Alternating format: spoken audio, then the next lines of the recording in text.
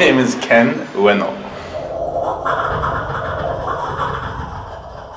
The sound installation I made for MUAC is called Lucretius.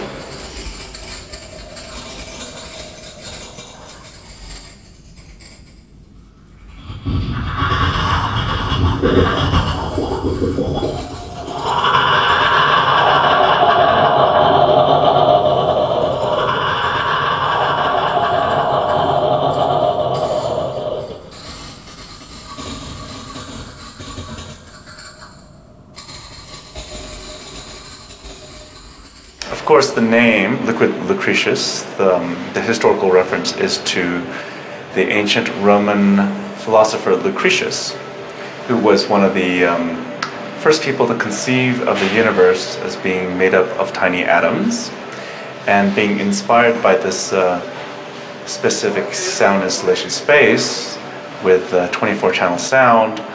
I was thinking a good way to articulate the sound and the movement of sound through the space was to have granular sounds that are kind of evocative of atoms, maybe. But I also thought of a flock of birds flying.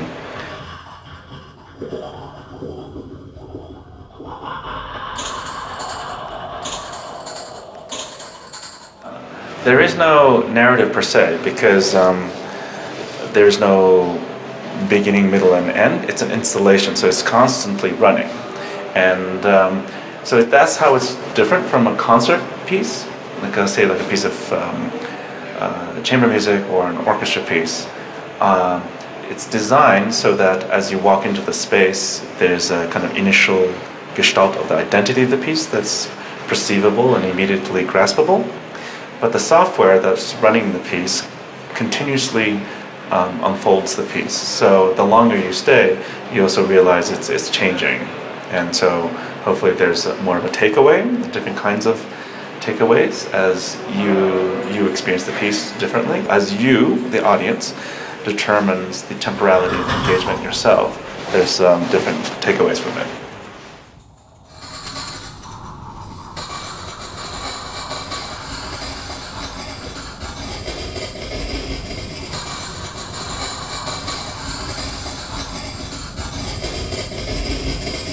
So the main sounds are two. One, synthesized sounds that are granular. That means it's kind of small and articulate, and it sounds like, yeah. And that's moving around. And that sound is what's called convolved, mixed, hybrid, made hybrid with sounds of my own voice breathing.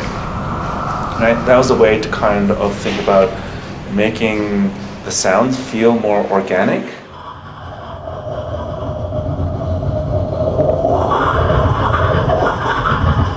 And so those two sounds are continuously flying around the space and mixing, and then making a third sound, a hybrid between those. And there are two other, what I call Easter eggs. Every once in a while, about every 5 minutes, from a different location is another recording of my voice just breathing, like. And then every once in a while, like every Christmas, there's like this is one sound that you hear. It's just like spoken speak. No? It's a poem that I wrote, but that is based on sibilants, these S's that you can barely perceive, but you can hear the S's, and you're supposed to think like, oh, well, did I hear it? What is it? You know? And then if you stay there long enough, for another Christmas, you can hear it again, and maybe it's clearer that time, and it'll be coming from a different space.